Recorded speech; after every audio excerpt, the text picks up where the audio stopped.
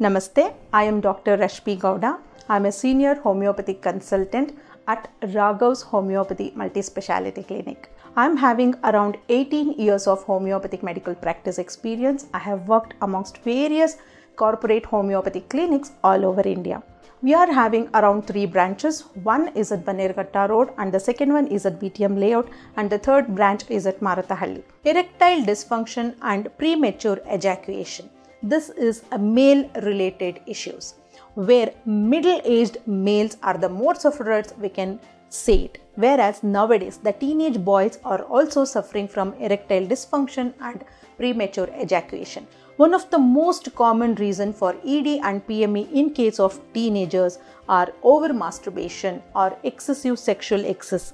So this is one of the major reason. Whereas in elderly males, one of the most common reason for ED and PME is they are suffering from diabetes and hypertension for more than 5 to 10 years, or they have an uncontrolled diabetes which will leads to nervous debility, and so the individual will suffer from erectile dysfunction.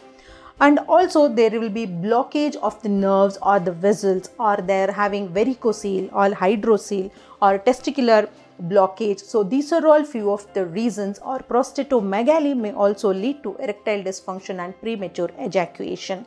Whereas in homeopathy, there is a very good constitutional homeopathy medicines. The person whoever is suffering from ED and PME can take constitutional homeopathy medicines without any side effects and without any external massages or without any external application. Only through internal constitutional homeopathy medicines, these two conditions can slowly and gradually return back to normal and they can have a very healthy normal sexual life.